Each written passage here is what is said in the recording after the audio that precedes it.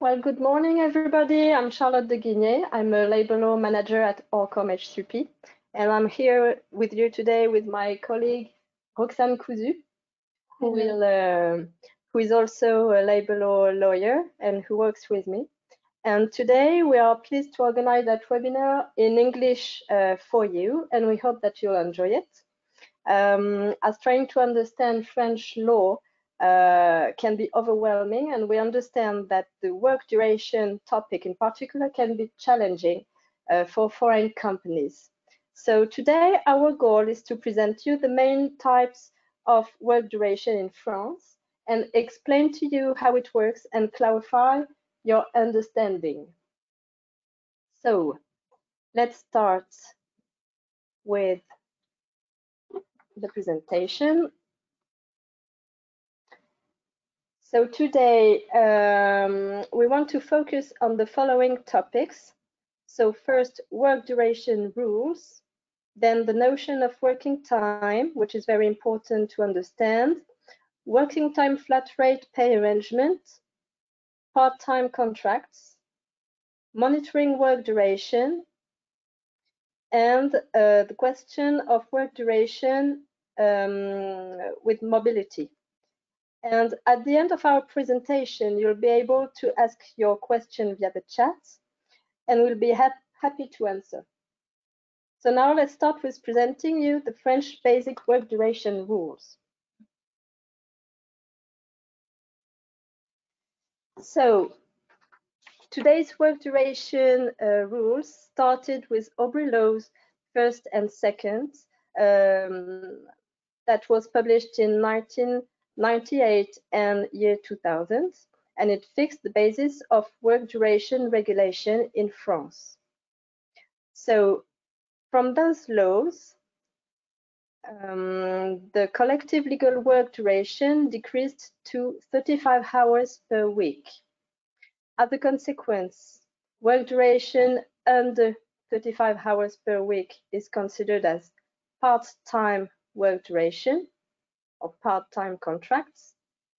Contracts indicating a work duration equal to 35 hours per week are considered as full-time contracts, and any hours performed over 35 hours per week is considered as overtime. So this rule is very basic, and it's very understand to have that in mind for all the rest of our presentation, because this is the very principle of work duration in France. With that in mind, we'll now focus on the maximum work durations. You have a maximum daily working time and a maximum weekly working time. So the maximum daily working time in France is 10 hours per day. So this is the maximum work duration you can have for an employee per day. Also, you have to combine that working time with the maximum weekly working time, which is 48 hours per week, with an average of 44 hours per week over a period of 12 weeks. Regarding the daily working time, if the time of work reaches 6 hours, then you have to keep in mind that the employee benefits from a 20 minutes break, and it's important to plan this. If you don't respect those maximum work duration, the company can be summoned to a fine of 750 euros per employee, and the labor inspector can sentence the company with a warning or a fine of 5,000 euro per employee, or 8,000 euro per employee in case of recidivism. So this will be in the case of the labor inspectorate has already sentenced you or has already see that in the company those mandatory work duration maximums were not respected, and so that the company can be sentenced to this superior fine of 8,000 euros. Also, there are mandatory resting periods. The minimum daily resting time here is 11 consecutive hours per day, and the minimum weekly resting time is 24 consecutive hours per week. So regarding this minimum weekly resting time, the consequence is that an employee can work at a maximum of 6 days per week.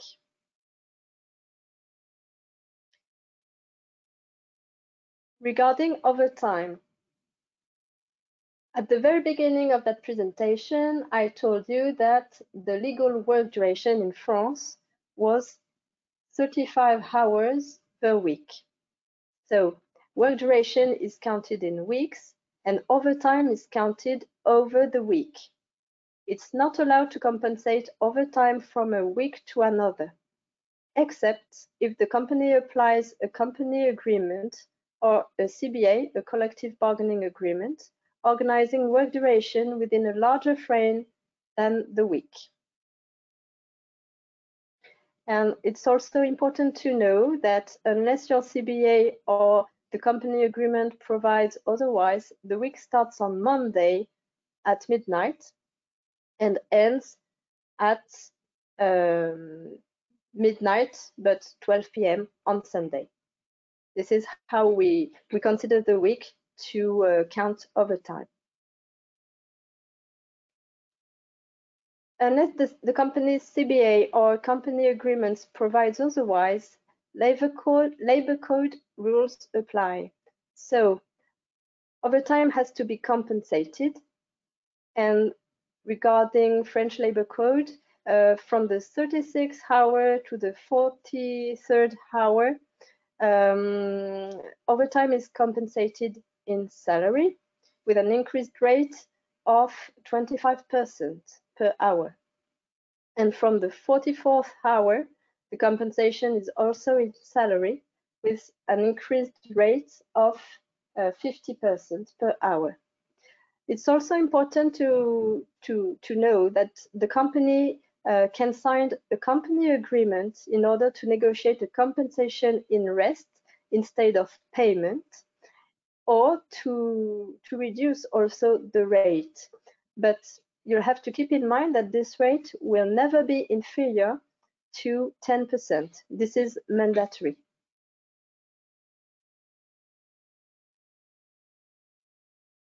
Also, French labor code indicates a maximum limit of overtime, which is called annual overtime quota, which we call contingent in French. And annual overtime quota is set up by the company's CBA or by the collective agreement that may define the number of hours composing the quota or lay down all the conditions for the performance of overtime beyond that quota. If you don't have any information on that in your CBA, or if your company hasn't negotiated any collective agreement on that topic, it will be the French labor code that will apply, and the maximum annual overtime quota will be 220 hours per annum and per employee. Here you have a table of 4 different CBAs, and we indicated the maximum yearly overtime quota for every CBA, and you can see that depending on the company's activity and depending on the type of staff, you can have different sailing. For example, for Syntec, you have 130 hours quota for ETAM and 220 hours quota for engineers and managers.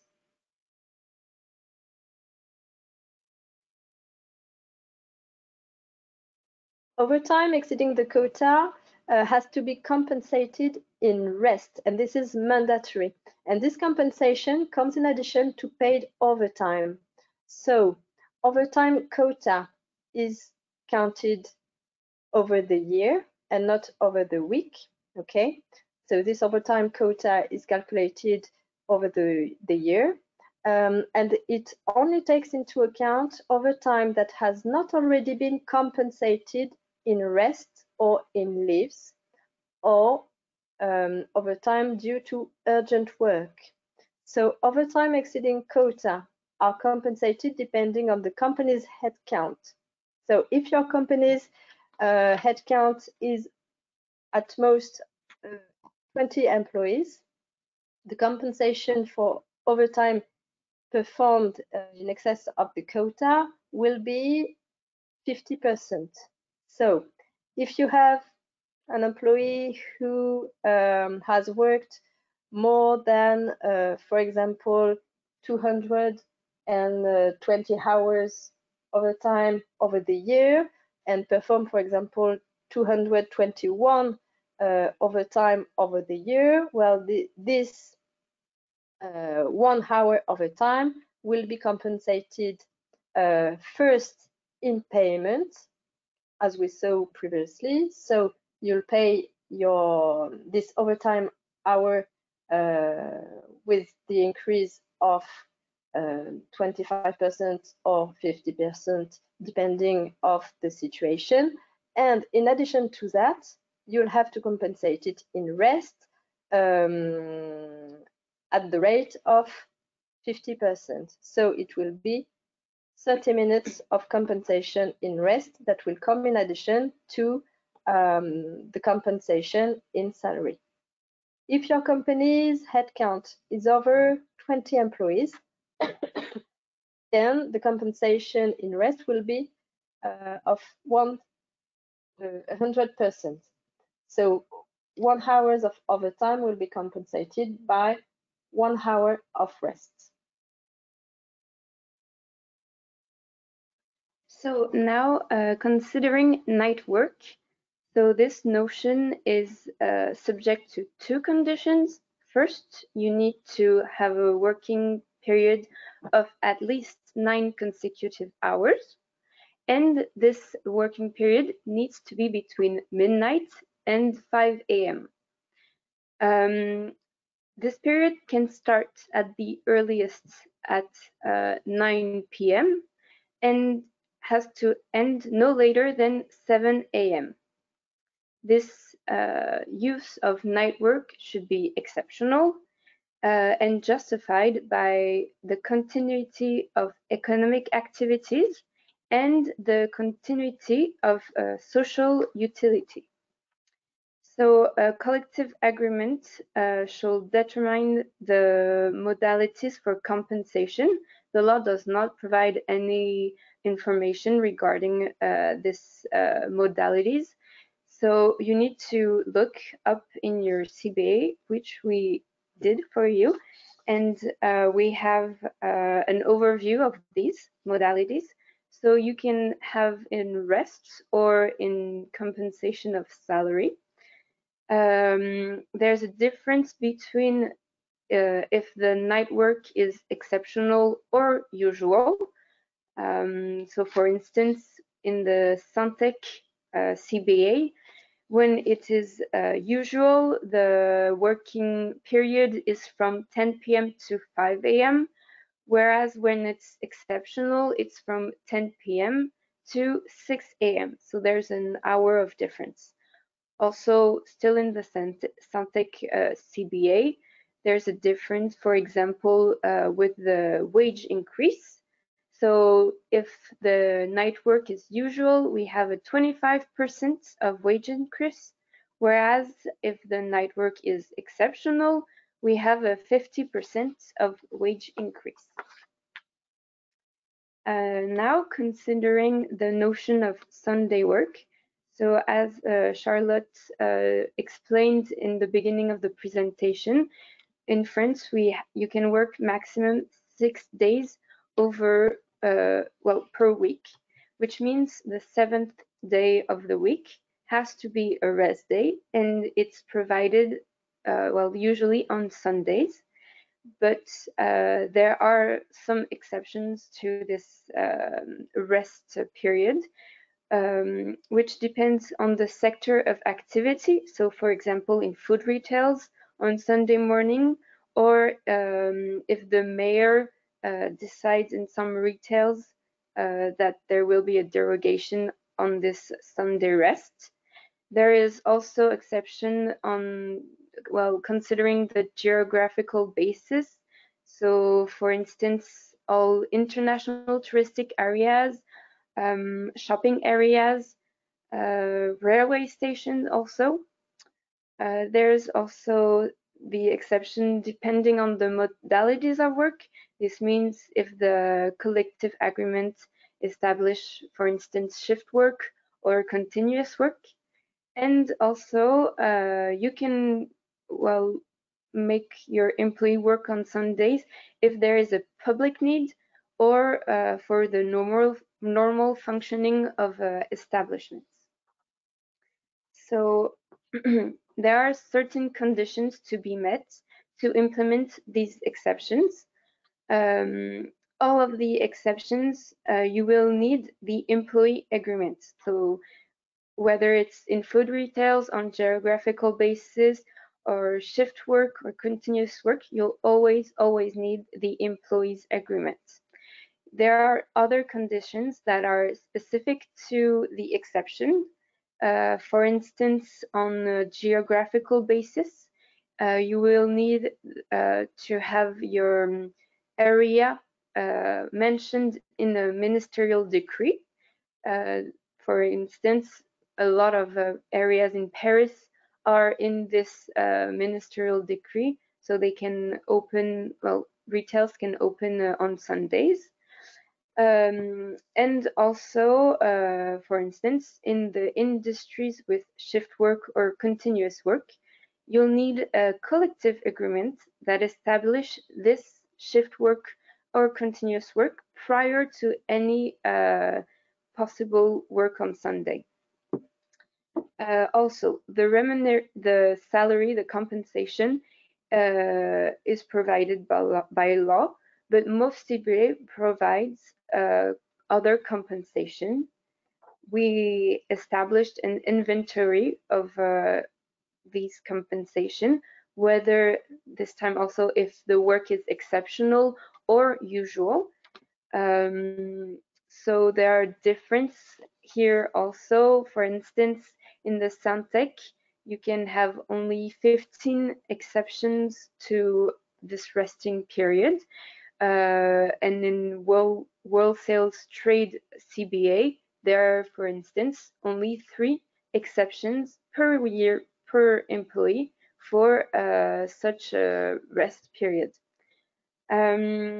Considering the usual Sunday work, some CBA do not provide any possibility to do so. This is the case for the pharmacy industry and the metallurgy. Then all of those mandatory rules can also apply or not apply depending on the type of contract or the type of employees. So as you can see in that table, there are, well, we listed employees who depends on legal work duration and some other employees who are excluded from legal work duration. So first, employees under legal work duration, which is 35 hours per week, are employees working under open-ended contracts, fixed-term contracts, part-time contracts, home-based workers, temporary workers, apprentices, employees subject to an hourly flat rate pay arrangement. Then you have employees excluded from legal work duration. There are top executives, employees subject to a daily flat rate pay agreement, except for the provisions on resting period, which are applicable to them, but Roxane is going to tell you more on that point later on. Traveling salesmen and domestic workers. So to sum things up on that presentation, you have to keep in mind that there is a mandatory a legal work duration in France that applies, which is 35 hours per week per employee. And you have to combine that work duration with the possibility of performing overtime that is first calculated over the week.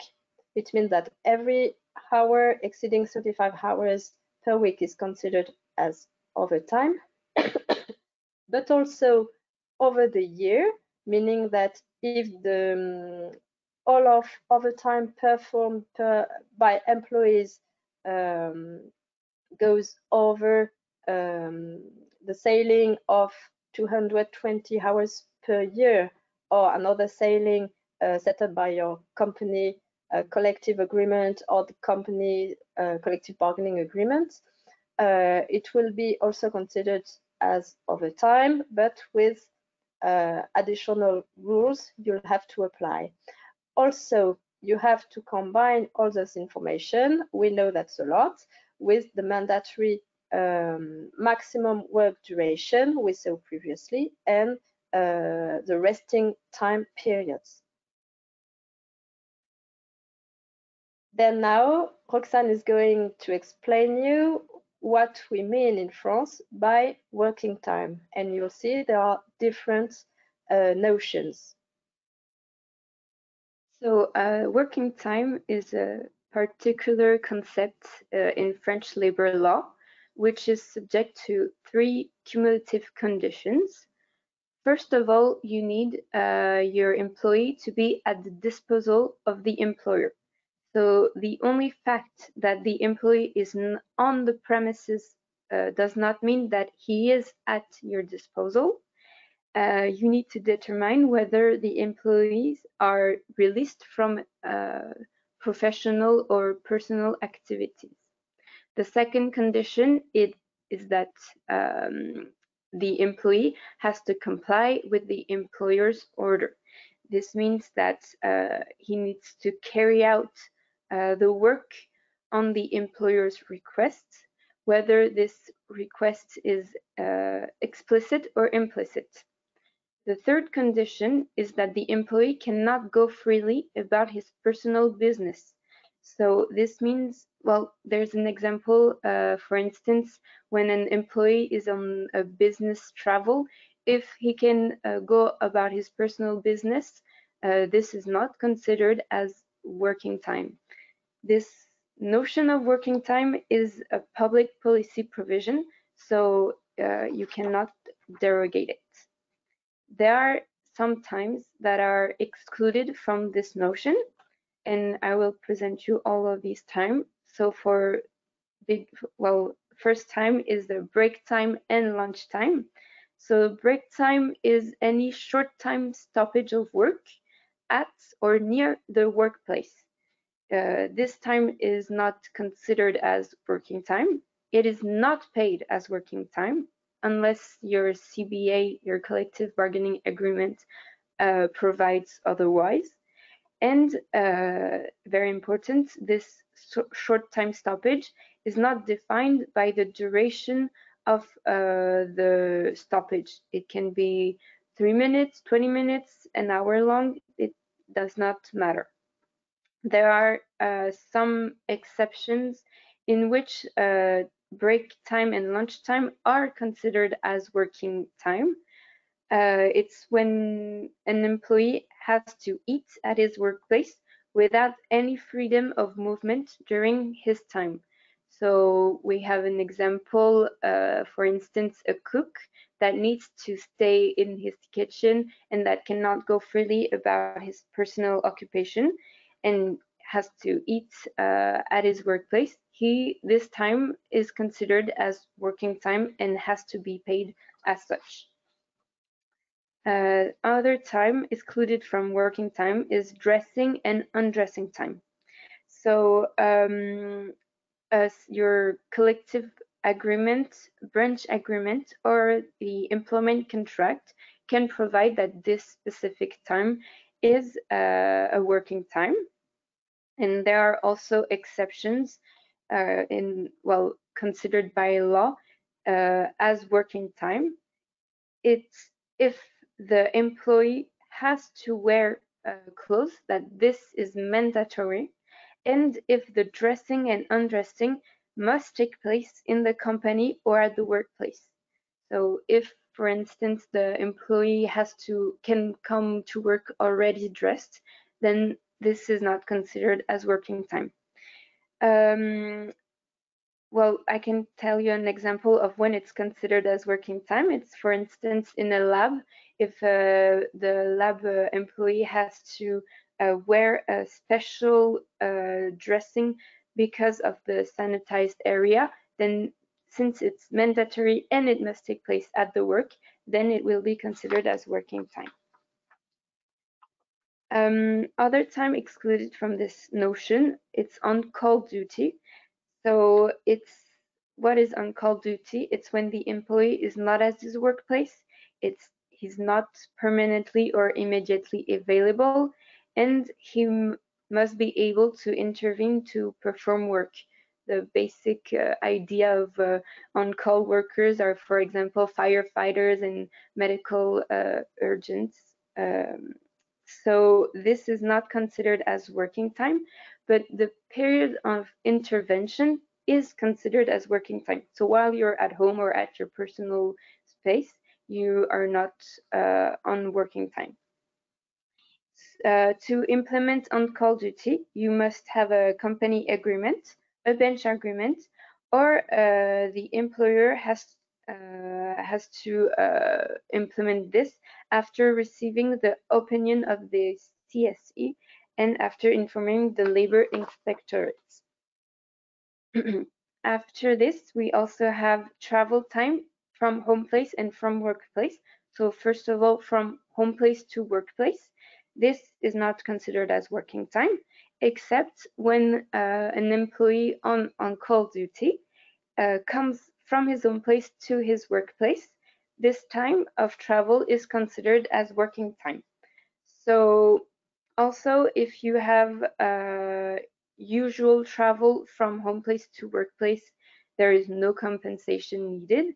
But if you travel from your home place to an unusual workplace, then you need to have a compensation in form of rest or money. So for instance, if you need to go to a client that lives 30 minutes from your workplace, then this extra time will be compensated in the form of rest or money.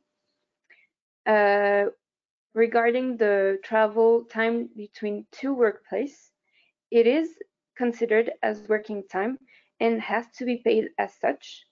So for instance, between two agencies, between warehouse company and the site of construction.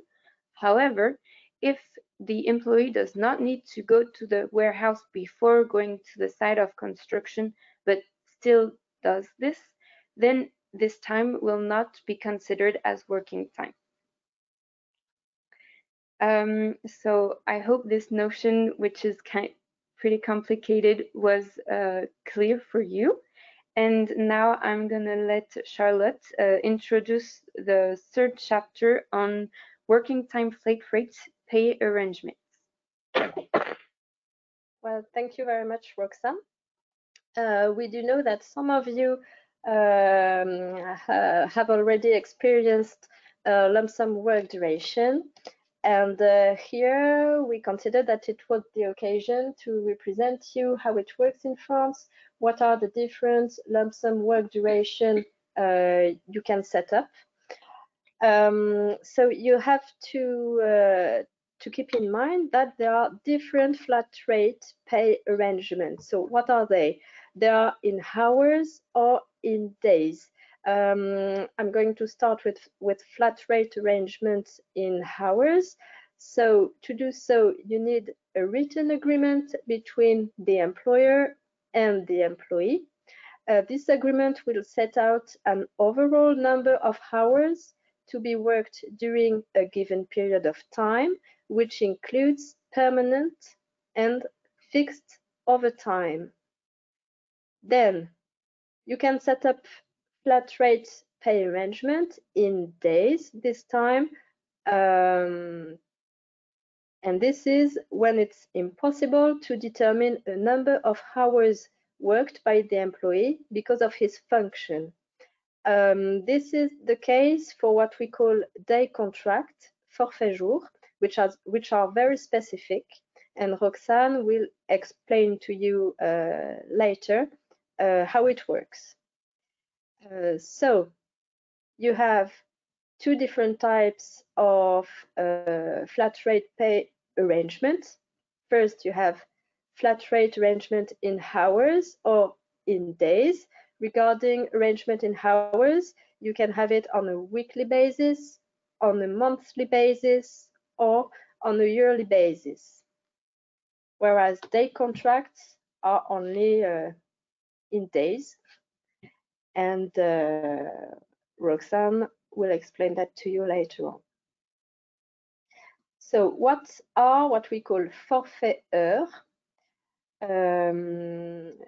So that type of lump sum work arrangement can be made on several time bases. We'll start with weekly and monthly basis. So you have to meet three conditions. First, a written agreement between the parties. So most of the time it will be a clause in the contract or an amendment to an existing contract. In that agreement, you'll have to indicate a global volume of hours to be worked during the period, and the salary should be at least equal to the minimum salary applicable within the company with regard to the employee's position, and it will have to include the increase in salary for overtime or the compensation in overtime. Actually, you have to keep in mind that that kind of working time arrangement cannot be an occasion to indicate a lump sum salary that would lead the employee to get an inferior salary than the one he would get if he would work under a normal work duration. Okay, and the risk if you don't meet those conditions and if this working time arrangement is not compliant, is that the employee will be able to invoke the nullity of the arrangement and claim back for overtime and ask you for the payment of that overtime. Regarding that kind of work arrangement, unlike day contracts we'll see later on, every employee is eligible to that type of weekly or monthly forfeit in hours. There is no need to have a company agreement to implement such forfeit. As I told you just before, you can have only an arrangement, well, an agreement between the employee and the employer. This is enough. So how does it work? So overtime is included in the forfeit, and it must be worked in accordance with the contractual terms. And overtime exceeding the forfeit must be paid on an increased basis. If the employee works less than expected, the salary must remain the same. Also, you have the obligation to count the working time actually accomplished. So you'll see, and this will be true also for day contracts, every time you have this notion of a lump sum working time arrangement, the employer and also the employee have the obligation to have, well, to set up a follow-up of the working time. Then you have this specific working time arrangement in hours, but on a yearly basis this time. This type of forfeit aims at including a determined volume of overtime over the year, and this will be among usual work duration. So to do so, you need to meet two conditions. First, the company's CBA must allow to do so, or if not, you can negotiate a company agreement on that topic. In addition to that, you need to sign a written agreement with the employee We gave you just below some examples of collective bargaining agreements that allow or not that type of lump sum work arrangement in hours on a yearly basis. So, regarding forfeit in hours on a yearly basis, who is likely to be concerned? So we saw previously for 13 hours on a monthly or weekly basis that any employees can be concerned by that type of arrangement. Well, for 13 hours on a yearly basis, it's quite different. It will concern only executives whose duties do not require them to work regarding collective hours, and it can also concern employees who have a real autonomy in organizing their working time. And how does it work?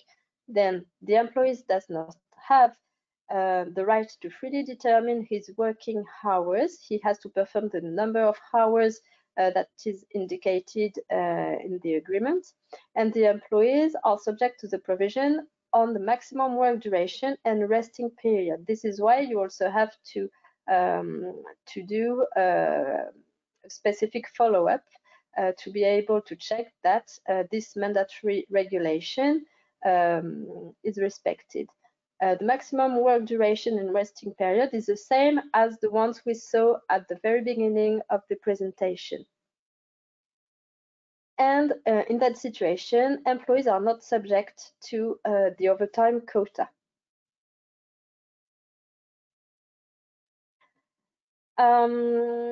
Exceeding that forfeit.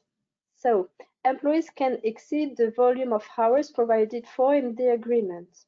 In that situation, hours exceeding the forfeit within the limit of 1,607 hours are paid as any other working hours. But hours exceeding that ceiling are paid as overtime. It's also important to keep in mind that the Solidarity Day, we call Journée de Solidarité, also applies to employees subject to a fixed annual number of hours. So in that table, you have a sum up of all the forfeit in hours over a weekly or monthly basis and yearly basis. Excuse me. And you have well, kind of a sum up of the conditions for all that type of working time arrangements. Then I hand over to Roxane, who is going to talk to you about forfaits in days, which are very common. So regarding forfaits in days, not all employees are eligible to these forfaits. The employees that are eligible are, first of all, executive, who have autonomy in the organization of their time and whose duty does not require them to follow the collective timetable. So the criterion of autonomy does not depend on the job title, but really on the responsibilities, on the travels, etc. Other employees eligible are the employees whose working hours cannot be predetermined and who have genuine autonomy in organizing their time, their working hours to carry out their responsibilities. The top executives are excluded from this forfeit as they are not subject to working time legislation. So forfeit in days need to be, well, to carry on these forfeits, you need two conditions. First of all, you need your collective bargaining agreement or a company agreement to allow it. So in collective agreement, we can find the mention of the category of employee who may conclude such agreement. We can find the period of reference, This means, is it yearly? Is it on 12 consecutive months? You can also find the number of days included in such forfait, and how to follow up this forfait, which is very important, and we will see that later. The second condition is that you need a written agreement between the employee and the employer. This is very important, and without such agreement, there is no forfait in forfait jour. So this forfait is very complicated, because if you don't respect this if you don't respect the conditions, the sanctions can be heavy. For instance, you will have to pay overtime for the time truly worked, and if you have implemented this for a lot of, well, a consecutive number of years, this payment can be very, very high. Also, you can be entitled to, well, the employee can be entitled to claim compensation for undeclared work, because he will work overtime and this will not be declared. So why do we use forfeit in days? These forfeits are used to pay on the basis of number of days worked per annum. This means that you don't have to count overtime. So it's for employees who have very autonomous working time. These employees benefit from all minimum rest provisions, so the daily rest provision of 11 hours and the weekly rest provision of 24 hours.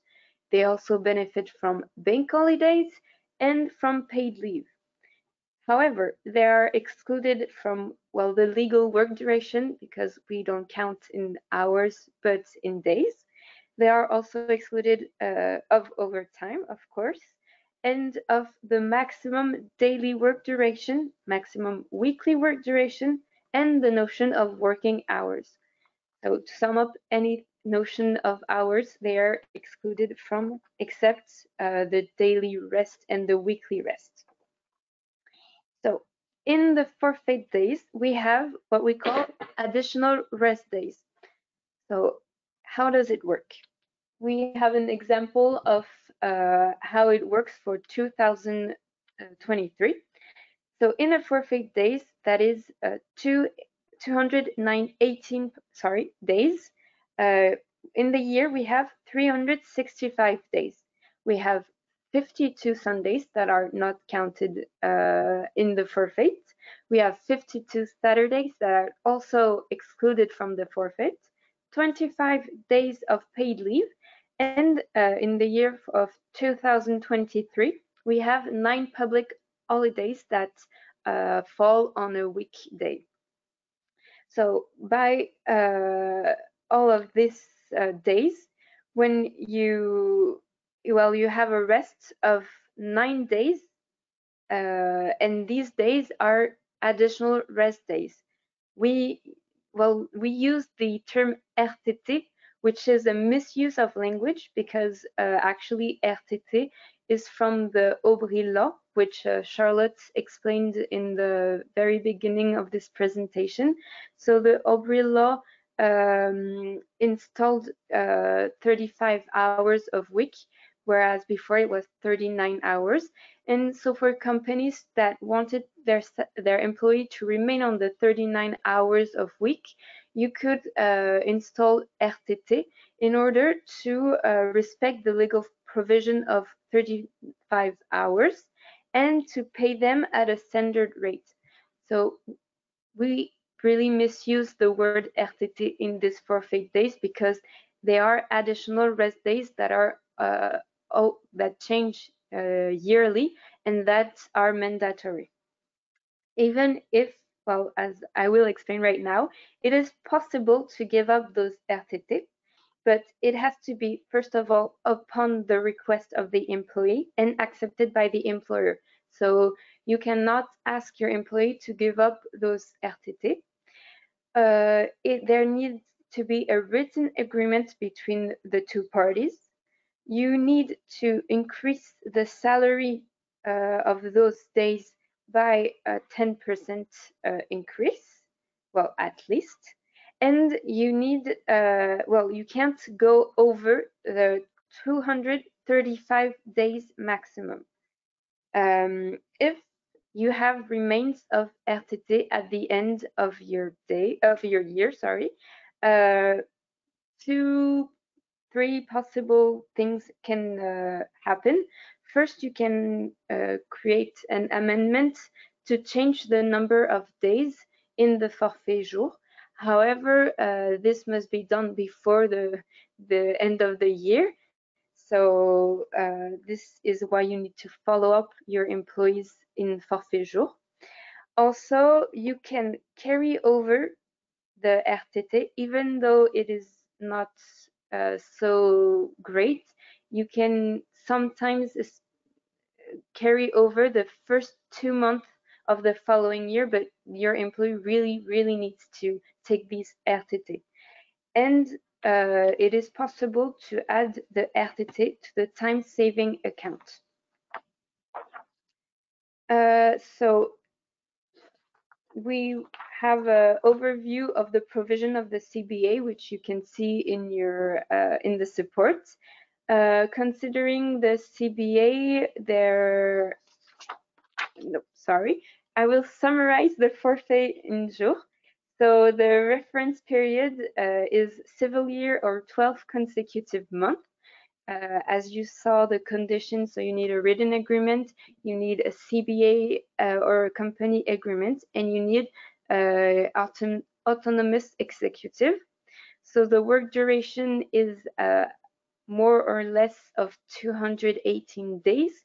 You can reduce this forfait in days, but not in hours. So this is not a part-time contract.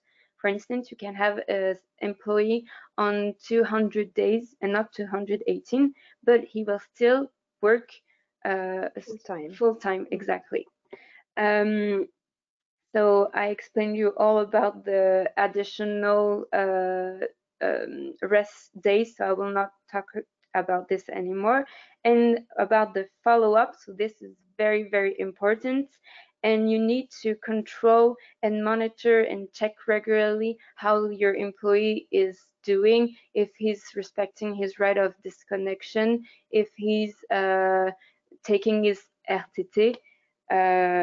Well, yes, that's very important.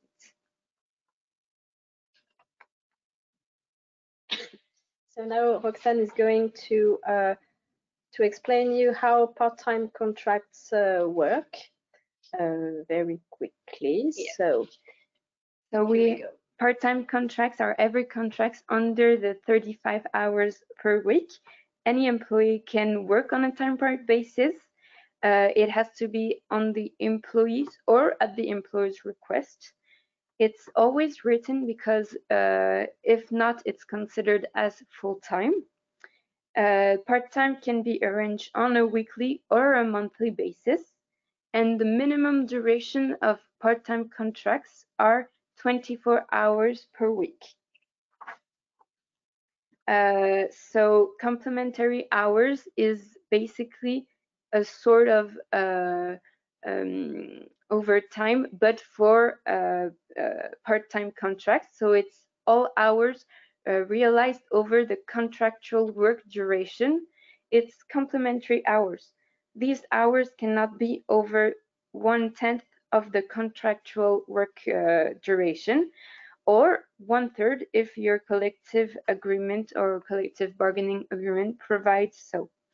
You are entitled, if you go beyond this maximum, you are entitled to a 25%, well, your employee are entitled, sorry, to a 25% increase of wage, and a re-evaluation of this part-time contract is possible.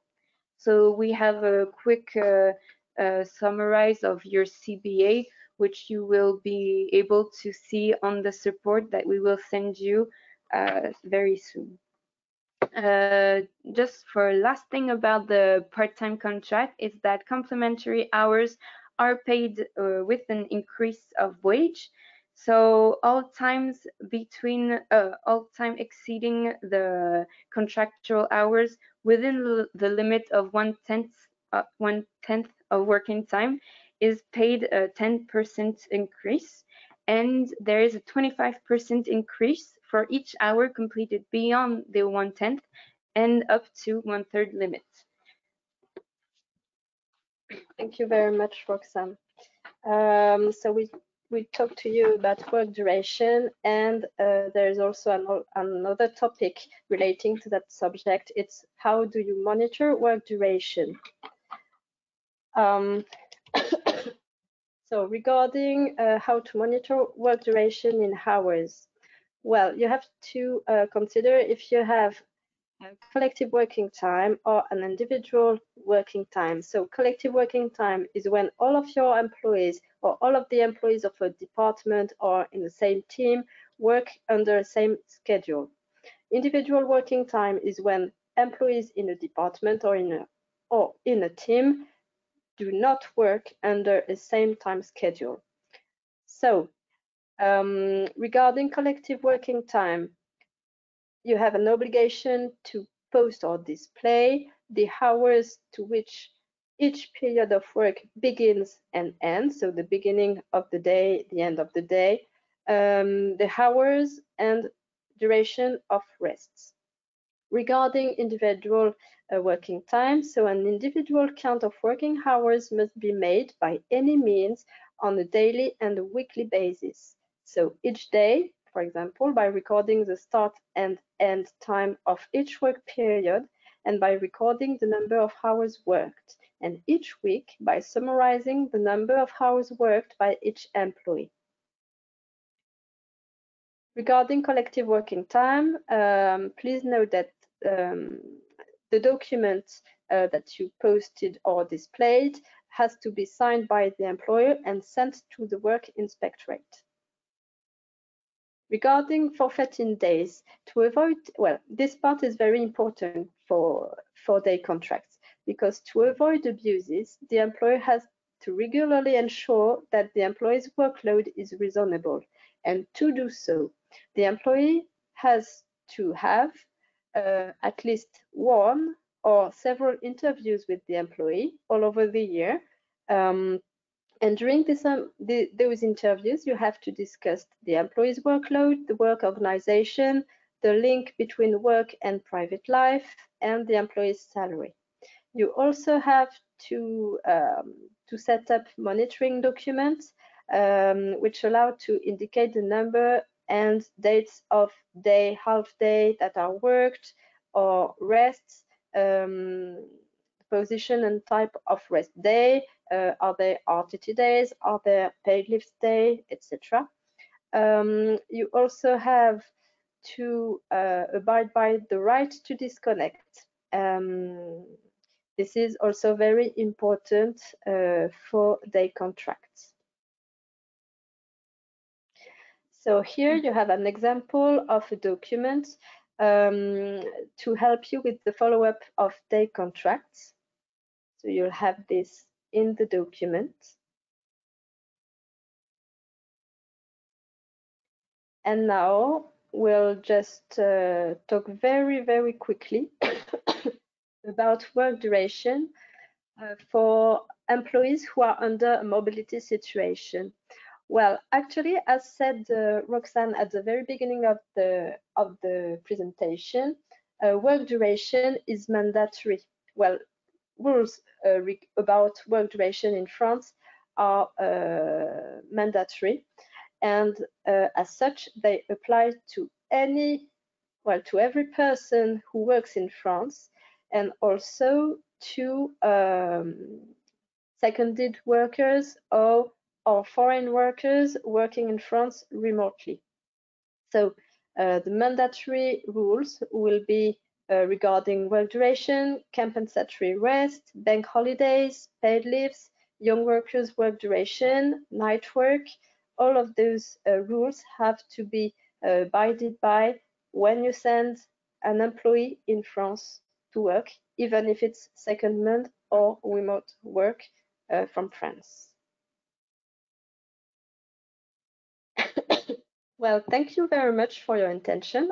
We hope that you enjoyed our presentation. We hope it was clear for every one of you. I'm just going to check if we have some questions because we have just a few minutes left.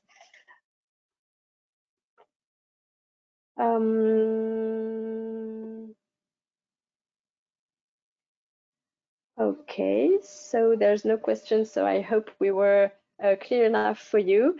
Anyway, if you have any additional question regarding this presentation, don't hesitate contacting us. We'll be very happy to answer you. And of course, you'll receive our presentation by email. Thank you very much. Thank you very much. And have a nice day. Bye-bye. Bye.